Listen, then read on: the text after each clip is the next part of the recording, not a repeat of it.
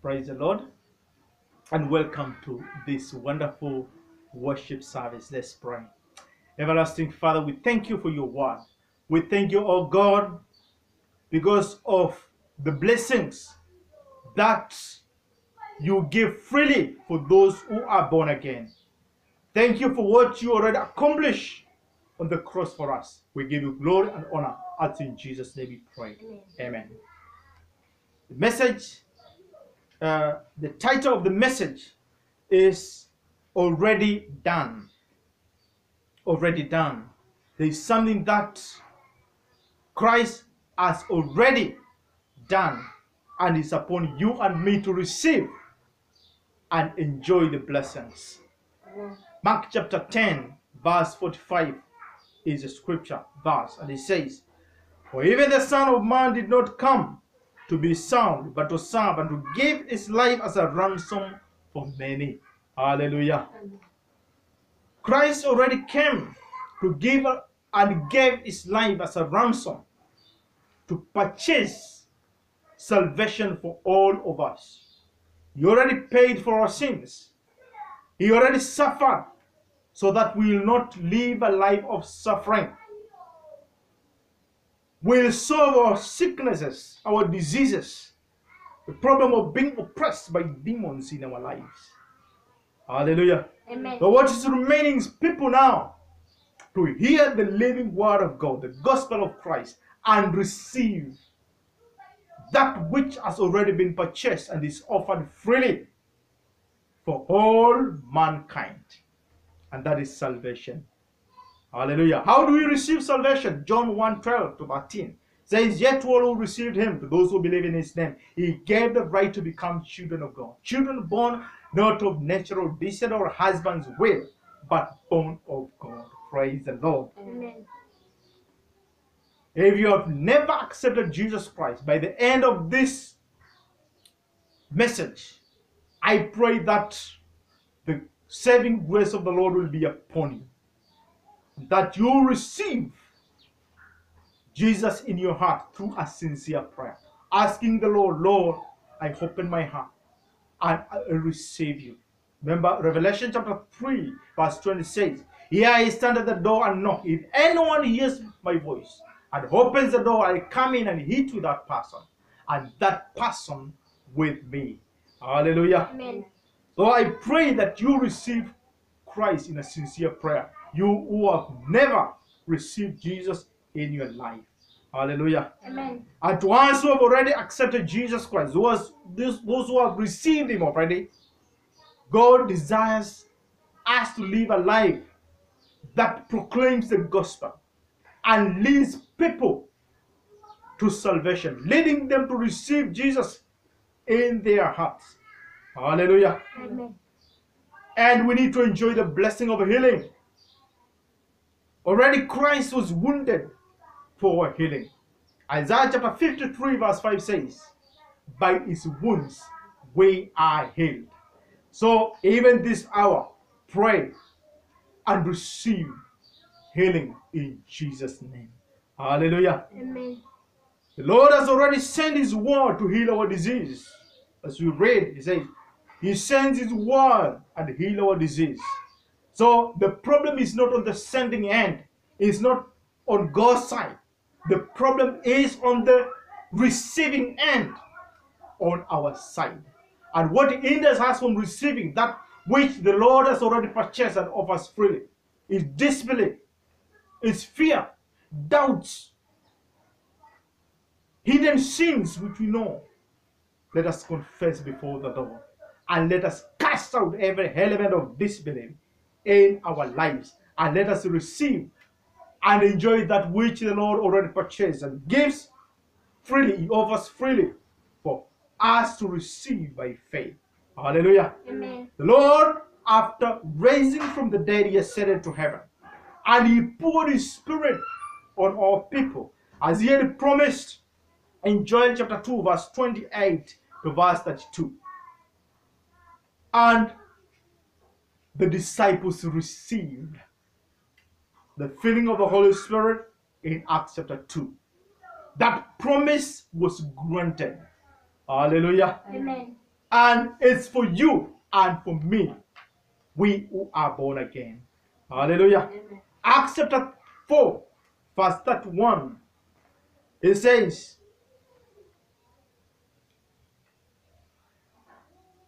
Acts chapter 2, verse 39, sorry. The promise is for you and your children, and for all who are far off, all who the Lord God will call. The promise of the filling of the Holy Spirit is even for you and for those who are far away. What does that mean? The people we are going to evangelize to, and they are going to accept Jesus Christ in their lives.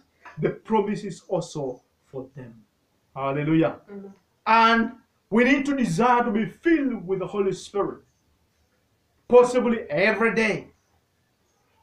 The disciples of the early church were filled with the Holy Spirit a number of times. But as you see them being filled with the Holy Spirit in Acts chapter 2, and then Acts chapter 4, again, when they faced persecution from the Jews, religious people, they prayed together. We read Acts chapter 4, verse 31. And they were again filled with the Holy Spirit. They were filled so much that the place where they were gathering shook, and they spoke the word of God boldly. Hallelujah. Amen. When you're filled with the Holy Spirit, you are filled with boldness. Hallelujah. Amen. Because the Lord is at work in you. The Lord is with you. And you realize that the Lord is for you. Hallelujah. Amen. Let's pray for the filling of the Holy Spirit. Hallelujah. Amen. And now, because it has already been poured, we are not asking the Lord, fill us. But we are receiving the filling of the Holy Spirit. The word receive is being used so much, even in the book of Acts. We see Acts chapter 8. Peter and John being sent to Samaria. And when they lay their hands on the believers who had been evangelized to by Philip, they received the Holy Spirit. Hallelujah. Amen. Paul himself received the filling of the Holy Spirit when Ananias came and laid his hand on him and prayed for him. Acts chapter 9, verse 17. He received the filling of the Holy Spirit. The believers who were Gentiles in Cornelius' house, as we read the book of Acts chapter 10, verse 44 to verse 47. As Peter was continuing to proclaim the word of God, they received the filling of the Holy Spirit. They believed. When you believe, then you receive the filling of the Holy Spirit. Hallelujah. Amen. Hallelujah. Amen. And then Acts chapter 19, we see Paul meeting some disciples in a place called Ephesus. And these disciples had received the baptism of John, but they had not heard whether there is a Holy Spirit. But Paul proclaimed the gospel to them, and he prayed for them, and they received the Holy Spirit. Hallelujah. In conclusion, I want to say that non-believers must first be born again to be able to receive this blessing of the filling of the Holy Spirit. Non-believers belong to the world. At John chapter 14, verse 17, Jesus said, the world cannot receive the Spirit of truth, for it doesn't know him. But you know him, for he lives in you and will be with you. So non-believers need first to be born again. And the way is to believe and accept Jesus Christ in their hearts.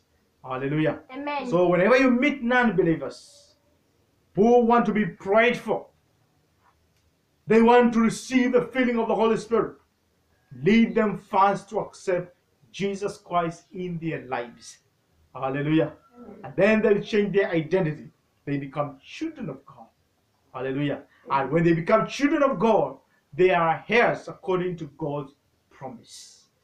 Let us receive the promise of the Lord, and let's live a life of enjoying these promises in our lives. Let's pray. The everlasting Father, I thank you. Thank you for what you already accomplished on the cross. Now we receive this blessing. We receive our healing. We receive our deliverance. We receive our victory. We receive the guidance of the Holy Spirit even this hour upon our lives in Jesus' name. Lord, whenever we take our steps in your harvest field, Lord, we want to lead people to receive Jesus Christ. And even as we pray for believers, I pray that they receive the filling of the Holy Spirit today. Thank you, everlasting Father, and in Jesus' name we pray. Amen.